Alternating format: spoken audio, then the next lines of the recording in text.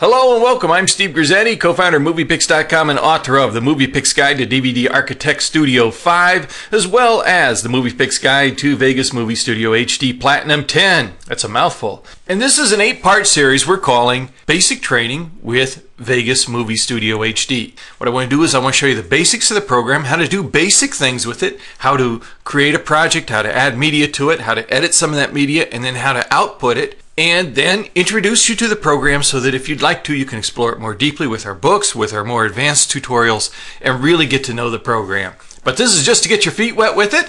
And here we are in part 1, and we will explore each of these little elements in here, each of these little workspaces and screens as we work. But right now, I just want to talk about starting up a project. Now, a lot of people say, well, why do an entire session on starting a project? Don't you just go up here to the upper left corner and click the button that says New and get a new project? Yeah, you can do that, but how you set up your project can determine the success of the project. So it's real important to make sure that you set up your project correctly. And rather than click this little icon in the upper left corner, because that'll just give you a blank project, I want to encourage you to do one of two things. Either to use that Start button on the welcome screen, or to go to Project and select New. And the reason why is because when you do, you get a new project dialog window. Now, the new project dialog window allows you to set up certain characteristics for your project. One of the things we always stress at MoviePix, whatever program you're working with, is to think about the project you're working on. Don't just start with a blank slate. Think about what it is you're trying to achieve and what you're working with. And so it's very important when you start up your new project that you think in terms of what kind of video or what kind of source footage you're working with. As you can see, you can set up your project based on how you plan to output your project. I would like to discourage you from doing that. Rather than choosing an output option, I would encourage you to choose one of these top 3 buttons here, which are based on your source footage. So if your source footage is standard definition video, say from a mini DV camcorder or another standard definition camcorder, select the DV option.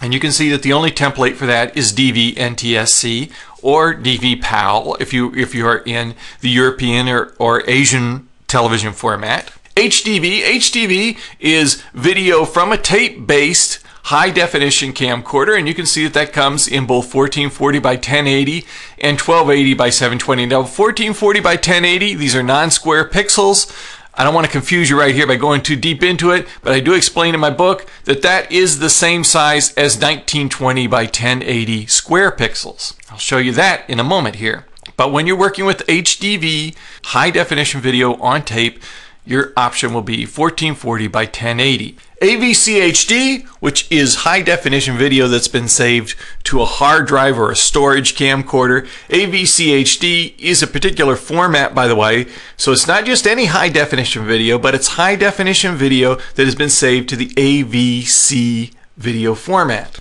Now you can see that comes in 2 flavors, 1920 by 1080, which gives you a nice 16 by 9 video frame, or 1440 by 1080, which gives you also a 16 by 9 video frame. And it has to do with the shape of the pixels. Don't be confused by this.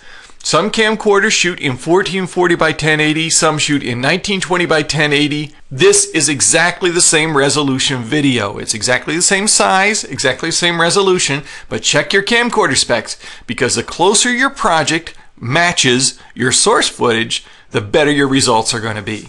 That said, I'm going to select DV because I'm working with mini DV footage in this case. You don't have to name your project yet. I'm going to name it anyway.